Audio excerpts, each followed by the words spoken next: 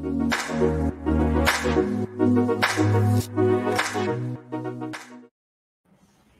there, and welcome to another episode of MIA Podcast, where we explore this topic of will Australian manufacturing ever return to the glory days of the 60s? So welcome back for our regular listeners. Today we have a very exciting guest, Cristina, who I'll introduce in just a second.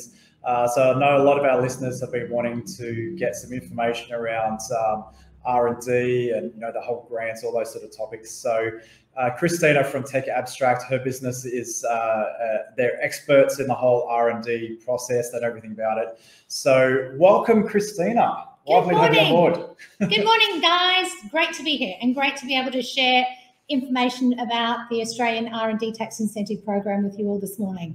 Fantastic. And I know I'm glad you can say that quickly because I'm still struggling to say that whole phrase. So that's why I brought in an expert today. So firstly, Cristina, if you want to give a little bit of information about Techabstract, who they are, how they started, that would be a good way to start, I think. Awesome. Thanks, John. Okay, so Techabstract, we're an Australian advisory firm and we help Australian companies access the federal government research and development tax incentive program. Now, the R&D program was set up back in 1986. We're quite fortunate. The way we came about 11 years ago is our founder, who's an engineer, comes from a mechanical engineering background. He was actually pulled into Aussie industry and became an auditor for Aussie industry, auditing companies that had applied for R&D. And he quickly realised that the applications were so poorly done that he could help these entrepreneurs and Australian companies write better applications sitting on the other side of the table. And that's how he set up his business sort of 11 years ago. And here we are today. Fantastic. And I think, this is as I said, a big calling for a lot of our listeners, or for a lot of them, it's a bit of a mystery. How's it all work? How do we get started? They know there's money out there to help them grow. How does it all work? So I think, do you want to just give like a little bit of a brief of just firstly what's out there, and secondly, what type of businesses might be able to go for those incentives? All right, so let's just talk about the R&D tax incentive program. So it was set up back in 1986, so it's been around for a long time. And the whole aim of the program was the Australian government was encouraging Australian companies to do and gain new knowledge in the Australian economy. So gain new knowledge that's going to benefit Australian businesses. So, and what they termed that was, okay, R&D activity. Now, when it was set up, it's set up and it's administered by two government bodies, Aussie Industry, that looks at the application in terms of the R&D activity that you're conducting, and then the ATO in terms of how it relates to your company income tax return. So the way the program is set up is if you're doing legitimate R&D activity in the Australian economy, you're entitled to a tax offset of up to 43.5%. So let's say I'm a manufacturing company and last year I did some R&D and I've spent $100,000. I could get back $43,500 as a tax offset. And that's going to come to me either as a tax credit or as a tax refund, depending if my company's trading at a profit, loss, or break even.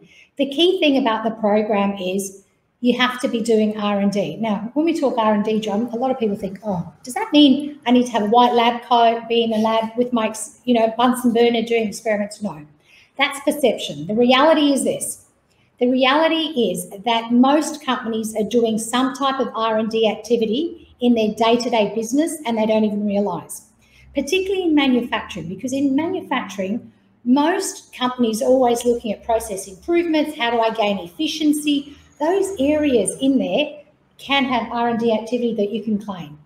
And with the R&D activity, we can claim what we call direct, indirect costs, and also feedstock. So feedstock are items that I'm using in my everyday business, but I can also use for R&D, so you can claim.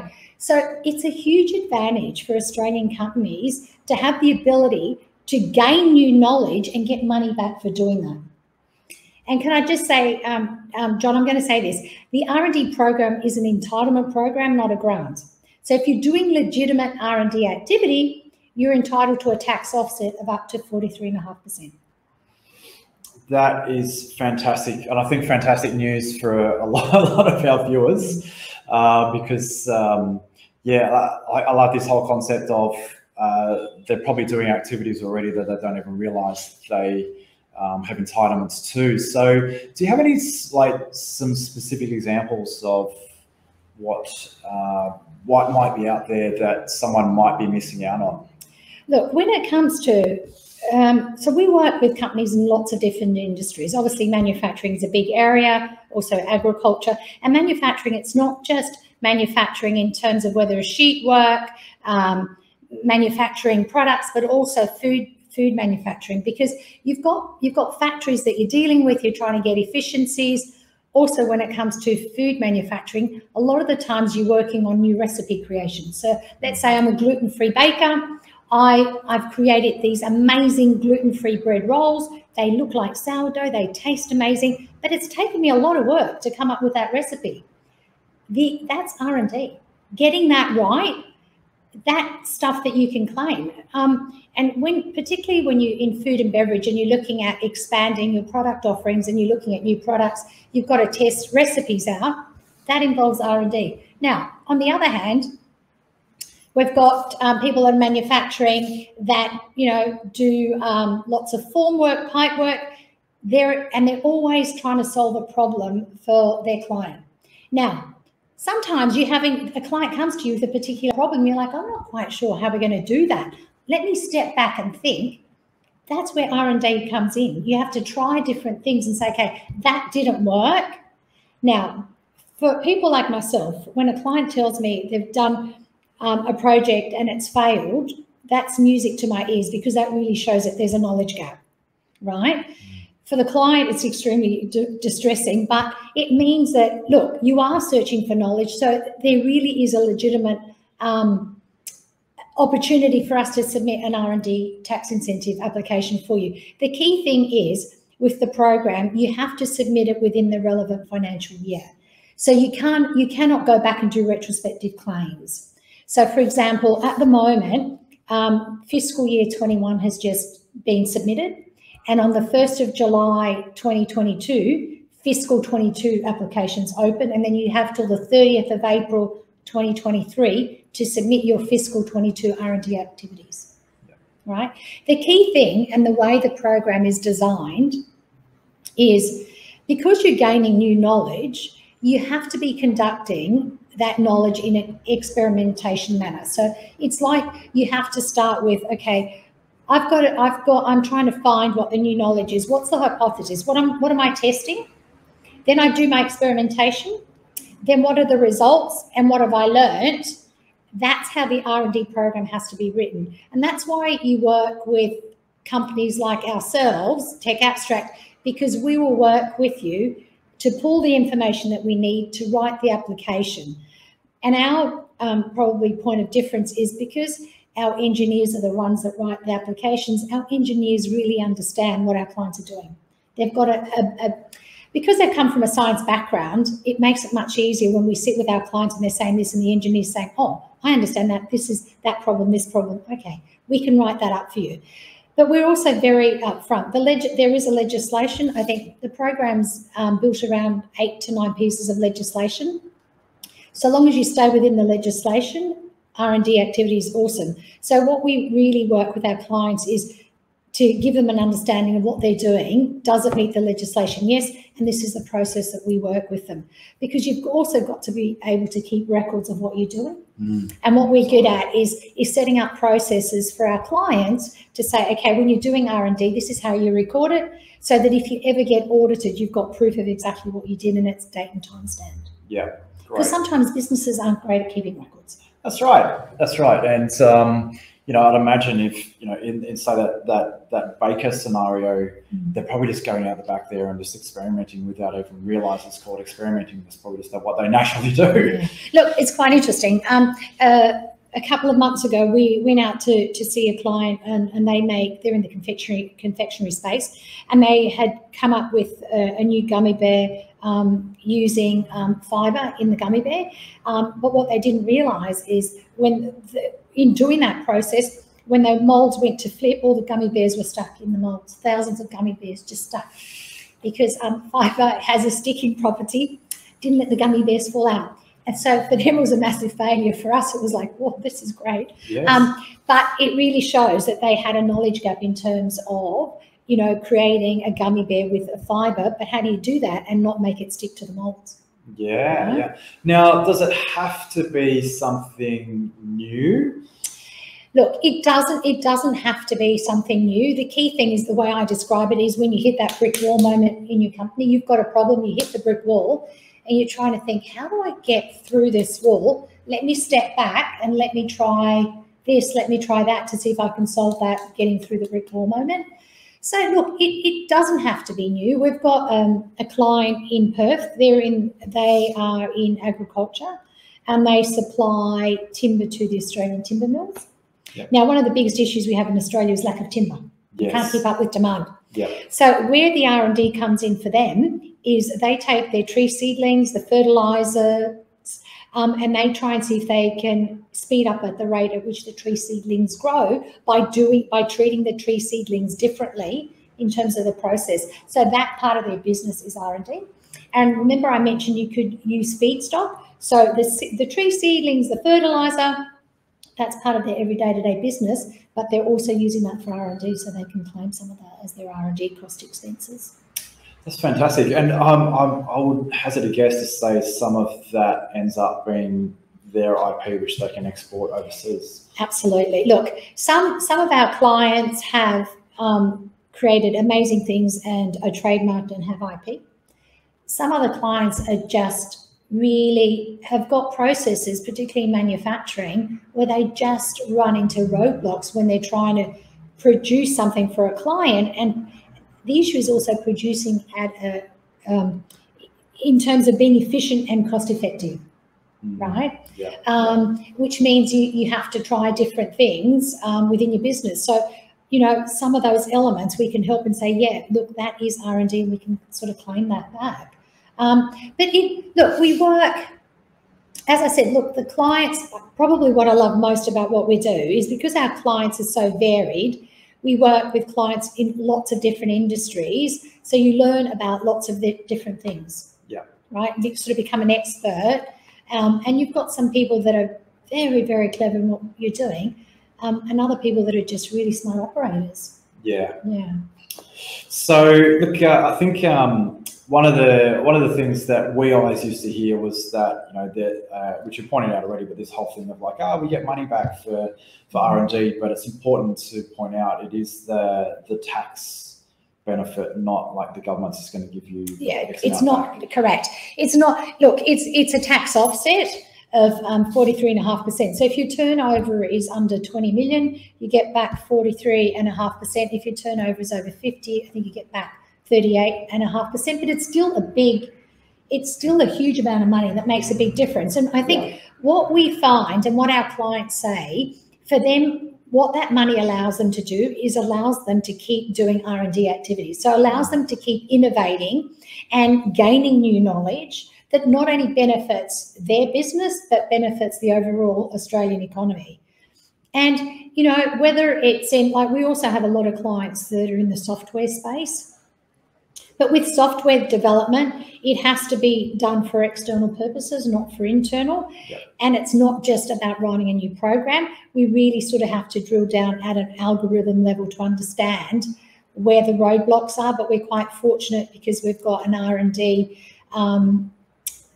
specialist that comes from software engineering. He was head of Canon for about 30 years in Australia, R&D department. So he's really good with our software clients to pick out that's got R&D, that doesn't. We can't talk about that. That's good to know. So we do a lot of integration work where essentially we jump into a business and they're like, we want to get this system to talk to that system. There was a big national solar company we helped roll out. They took them 3 years to try and roll out this integration, but we jumped in and managed to do it within like 3 or 4 months. But I would guess who knows whether that would sit within. Look, the key thing is, the other thing is that the way we work is, so we'll write up the application for our clients. So we sit with them, we collect the data, we write the application, we submit it to Aussie industry. We also prepare the R&D tax incentive schedule, so we're registered tax agents to do that. But we work with our clients, either internal or external accountants, because the R&D schedule has to be attached to the company income tax return, right? But there is a real benefit if there's money to be had and it can help your business so that you can innovate and try different things. It's a great program to be involved in. Yeah, I love it. I love this. Because something we were talking about before we hit the record button was, I think, the current state of Australian manufacturing, which we can all agree there's huge opportunities at the moment off the back of COVID and just the current geopolitical environment where shipping costs are going up. We're talking about even on certain trade routes, there's the risk of piracy. So the cost of insurance is going up to ship goods. So there's a real opportunity for Australian manufacturing to be able to fill in gaps, to be able to specialise. And it's exciting to hear that the government is out there to support us as well. Look, and John, you raise a valid point, because some of our clients, particularly in the manufacturing field, are saying that they're getting a lot more contracts because the cost of getting stock from overseas is extremely expensive. But it's not only the cost; it's the lead time. Yeah. You're having to wait to get the products. So some of them are really taking advantage of the current climate and are winning contracts that traditionally they had lost to overseas suppliers. Yes. Yeah, it's a really, really, really interesting time. Yeah. And one of the things we're finding off the back of even just this podcast is that each one of our guests is just opening up such a critical component of the opportunity that I think a lot of us were never aware of. Yeah. And this is just another piece of that big jigsaw puzzle. So on that note, do you want to you said you do work with a fair few manufacturing clients. What would you say is the current state of play in Australian manufacturing, given that we've just had a new government, which we probably don't know much about, but what would you say is the general state of play?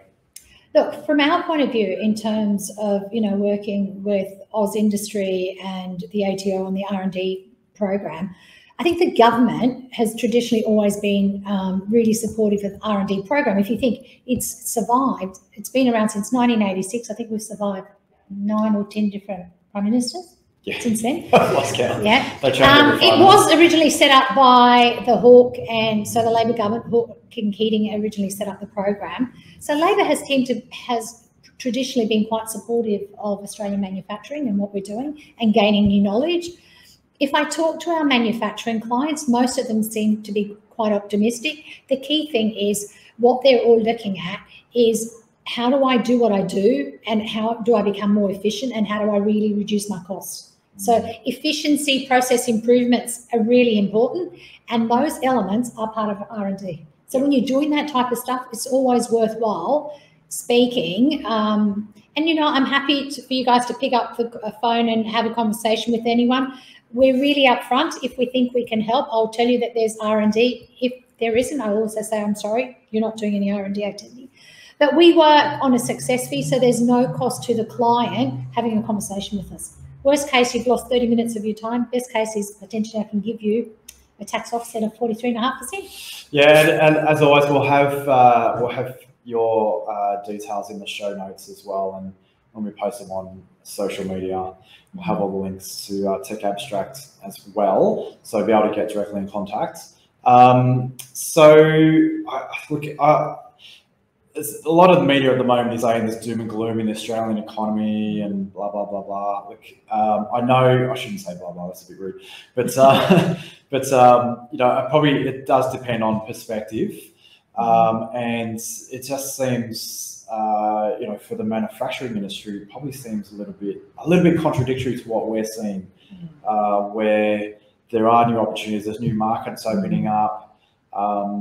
There's obviously certain parts of the economy that are in trouble, but from what we can see, manufacturing seems to be holding up.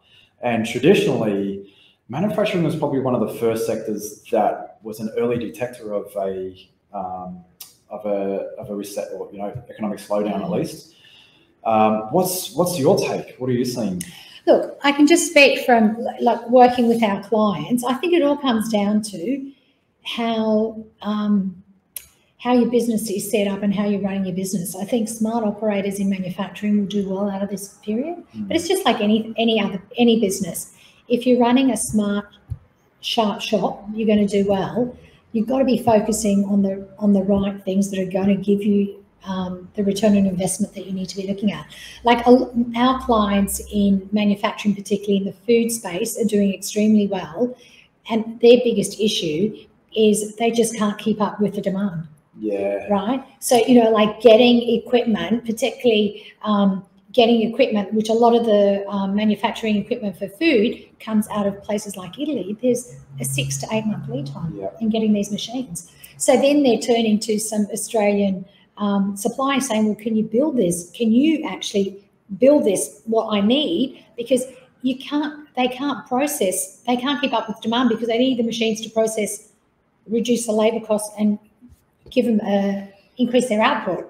So look, I think it's interesting, exciting times, but I think it's really important that as a business, you really look at what you're doing and making sure that your system is set up and you've got efficiencies and your processes are correct for what you're doing. But with our clients, most of our clients are really excited. Yeah, that's good. I mean, we've got this whole generation 4 of manufacturing coming out now, which is, as you said, more efficient. There's more of a technology layer. There's more AI layers, so we can get computers to find out efficiencies and inefficiencies. That's those sort of layers as well. And what we're seeing is those sort of businesses, the smarter businesses, are the ones that are really taking a big leap forward. That whole concept of just labour costs is shrinking for a lot of businesses, and there's that whole tech layer coming in as well. And I guess if we talk about that whole thing back in the day, the whole concept of shrinking, a shrinking labour force was scary in terms of, say, manufacturing. But I think if you can get your hands onto the more technical side of how to run a manufacturing business or how to support, there's definitely some big opportunities there as well. It was interesting what you were saying about that whole food manufacturing. One of our clients is metal print, so they import a lot of equipment for fruit and whatnot, sorting and all that sort of stuff. I was having a chat to Bernard, if you're listening. Hi, Bernard. Bernard, I should say, not Bernard. And he was saying the same thing. Like, there's a lot of businesses wanting to set up in, say, Shepparton and those sort of regions, Batlow and all that, and they are struggling to get equipment. And I think there's going to be a little bit of lead time before Australians can produce that equipment locally.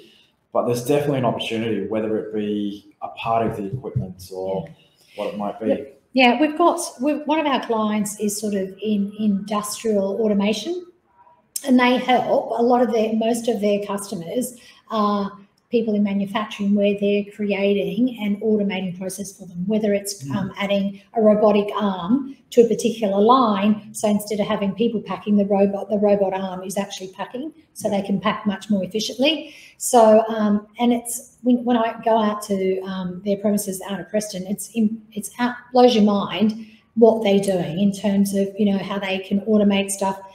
And how they just come up with the technology, like, creating these little robot arms that picks things up. I'm like, how do you even do that? But I'm not an engineer. As you can I was watching. I have to laugh as well. I was watching one of the thousands of Terminator movies on Netflix yesterday. Just that whole thing of fear of robots, but they're not particularly. I think they're particularly smart, those robots. They are, but they're not. And they're usually bolted down to something. So look, I think what we normally do at this point is there anything, any advice you would give to our manufacturing clients and our listeners, whether it be on the R&D side or the just running the business side, that you wanted to give just to our listeners now, just as a sort of a broad piece of advice? I will say one thing. According to Aussie Industry, so this isn't my state, this is Aussie Industry, 70% of Australian manufacturing companies are doing R&D in their everyday to-day activity, and they're not even realising they're doing it. So I think if you're in manufacturing, you're just not sure, just reach out. You don't have to speak to me, you can speak to someone else, but get advice. If you're doing R&D, you're missing a huge opportunity because it can really benefit your business. To get an R&D tax offset of 43.5% is huge. And remember, you can be trading at a profit, loss, or break even. That doesn't matter.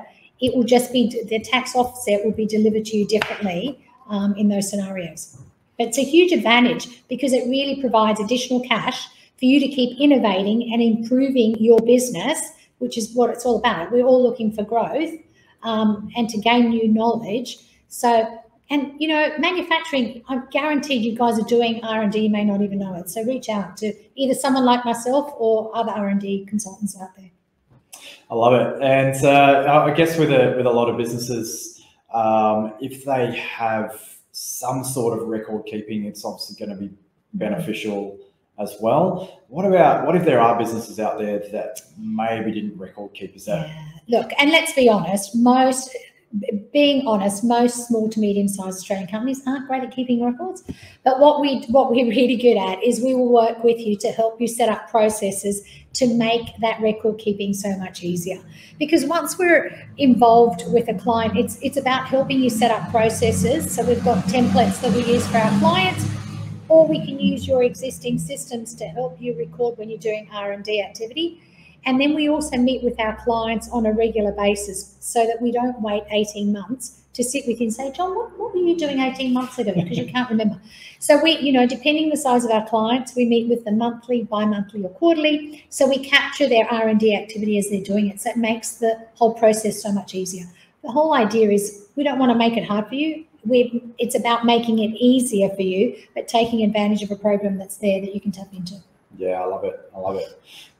So look, as I said, we'll have all the contact details in the show notes as well. One question we normally ask before we wrap up is just addressing that initial question, which is, will Australian manufacturing ever return to the glory days of the 60s? What's your opinion? I'm not sure we're going to get to the 60s, but I think there's definitely room for Australian manufacturing to keep going. There's a lot of companies out there doing some awesome stuff, and taking advantage of the R&D program is a great way to keep that industry alive. Yeah, I love it. And as we keep saying in all of our episodes, there's huge opportunities out there for Australian manufacturing. I mean, the government kicked off the Modern Manufacturing Initiative, it was 2020 from memory, which if you haven't even looked at that, we explore that obviously in this podcast as well. And I'm always sending out snippets on LinkedIn, but it's worth a read because if you haven't really looked at it, the government's actually structured it so you can actually look into each individual sector and what's out there for your sector, and you'll be able to dig deeper as to see what is there, what's happening, what businesses are currently getting success from it, and also what other incentives and other policies are being driven to help grow manufacturing. Because I think there's this broad, I think it's in our DNA still, that manufacturing is just part of Australia. It always has been, it always will be. We're really good at it. We're great at pushing out high quality. Really great with our thought leadership as well. So let's turn that thought leadership into something that is beneficial financially for a business and is going to help the economy grow as a whole. So I'm going to wrap it up there. So any final words, Christine? Look, it's been awesome. It's all right. It's been awesome. It's been awesome, John. John, the key thing that I probably want to leave you all with is if you think you're doing R&D, reach out to either myself or another R&D tax consultant, because please take advantage of the program. It's there to encourage Australian companies to keep gaining new knowledge that will benefit the Australian economy. Thank you. And I'll say thank you again, Cristina. That's fantastic because, as I said, our viewers have been screaming for this information. So you're obviously an absolute wealth of knowledge. And I would say, if even you're unsure, please reach out. And thank you again to our listeners. This is a wrap up for this month's MIA podcast. We'll see you in our next podcast where we do have a pretty exciting guest coming as well. We'll have that in the show notes as well. But I'll see you in our next podcast. Thank you very much. Bye, guys. Bye. That is a wrap.